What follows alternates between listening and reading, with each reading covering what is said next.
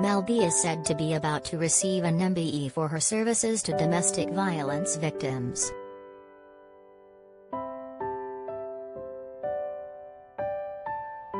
The Spice Girls star and Women's Aid patron, 46, has previously opened up about her first-hand experience with abuse and campaigned for change.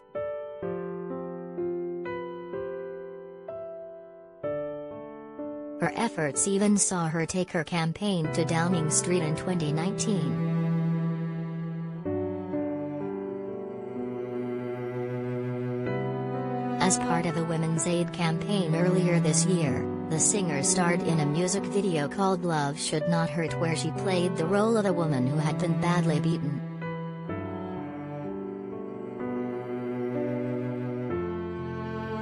Her character is seen at home with a partner in the harrowing video as she tries to run out of the door but is grabbed back by the man and pulled onto the floor.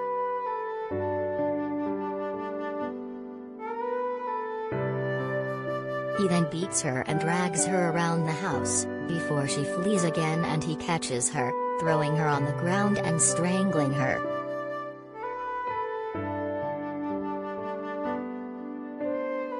Her face bloody and beaten, the man then lands several more punches until Mel lies motionless on the ground and he spits on her.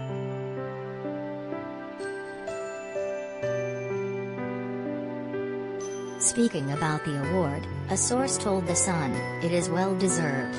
Despite her achievements in music and TV, she believes her campaigning is the most important thing she's ever done."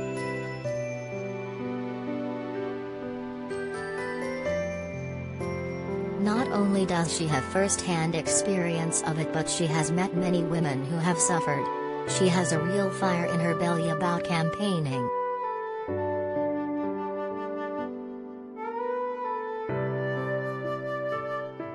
She is so passionate about it and brings so much energy to everything she works on. She was incredibly brave to speak out as it is such a deeply personal thing for her.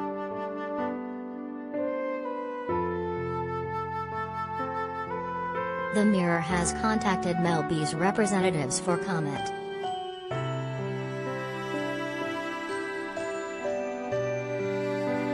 She has previously confessed to contemplating suicide during her marriage to Stephen Belafonte.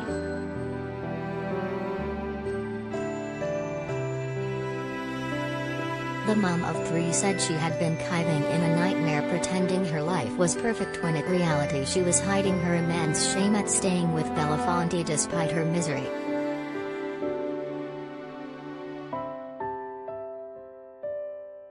The star revealed that there were times during their relationship when she thought Stephen might kill her. She said at other times she thought about taking her own life.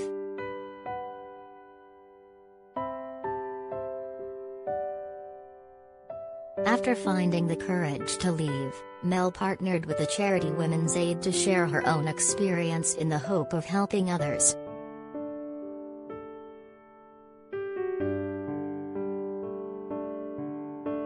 She revealed, "I want to be a Women's Aid patron until the day I die.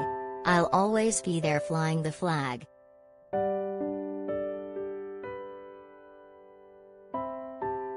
Stats from Women's Aid show that almost half of women have reported feeling depressed or having suicidal thoughts as a result of the domestic abuse they had experienced.